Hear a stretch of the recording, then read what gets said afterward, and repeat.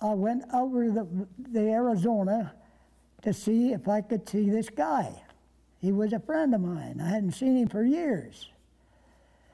But he never showed up. But about that time, the planes came in and started bombing us.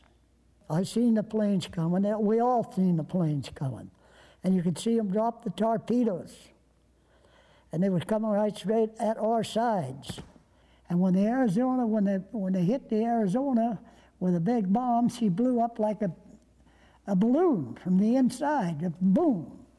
And I was blown over the side into the water. Then I get onto this boat. By the time I got there was a lot of other guys on it.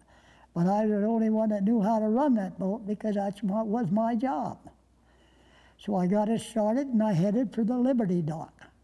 And when I got to the Liberty Dock to let these guys off, they jumped off. About that time, here came the planes that had dropped their bombs and their torpedoes, and they came back around the harbor, and as these guys was going to safety, they machine gunned them along the dock.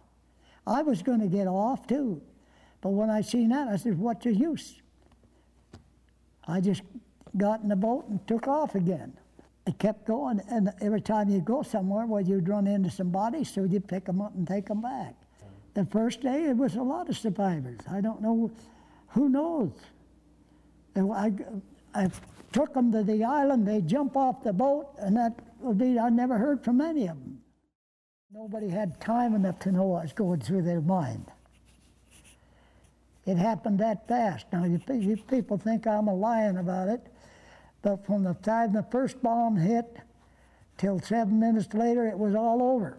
In fact, I think my brain was numb for about 12, 14 hours. I didn't remember where the hell I was or what I was doing. And I thought there was nothing in the world that could do anything to one of those ships. All built out of iron, heavy, big, all kinds of everything that would go on them. No way anybody could do anything to this. But in 7 minutes, they practically wiped us out.